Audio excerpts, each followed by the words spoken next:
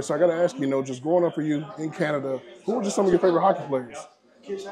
Back when I was growing up, my favorite hockey player was probably Joe Thornton. I didn't really grow up in Canada. I didn't move there until I was like 12, so that's when I really started playing hockey and kind of falling in love with it. I love it. So if you did a Mount Rushmore on the spot of forwards for your generation, or you could do all time mixing in, who would be the four you put on the Mount Rushmore? Oh, that's a tough question. I mean, Wayne Gretzky there, Mary Lemieux. I think Connor's probably up there, and Sid. Oh, that's Yeah. hang on that list. Yeah. Okay. So if you build the perfect line and you're one of the forwards, you need two more forwards. You can have them. They don't have to be left wing, right wing. There's just two more forwards, two defensemen, and a goalie. How would that team look? Non-teammates. Non-teammates? Yeah. I'd have Barkov in the middle, and Barkov in the middle. I'd have.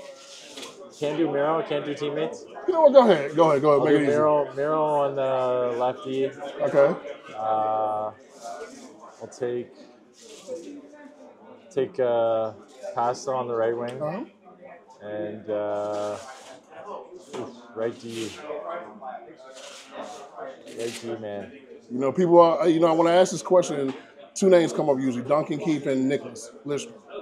Oh, this is like all time. Yeah, all time. You can mix them in. Okay, real quick. Yeah. That's what I'm saying. Okay, yeah, I'll take Lindstrom for sure. Yeah. Okay, there you go. Lindstrom for and sure. a goalie.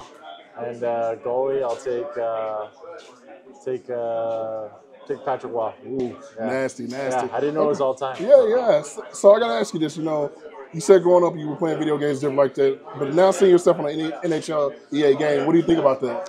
I think it's pretty cool. I don't think I've played NHL since I've been in the game, which sucks, but yeah, it's pretty cool. I always got my buddies sending me clips of me in like games, and it's pretty fun that way. But maybe I should jump back on and start playing. I love it. So obviously, hockey family.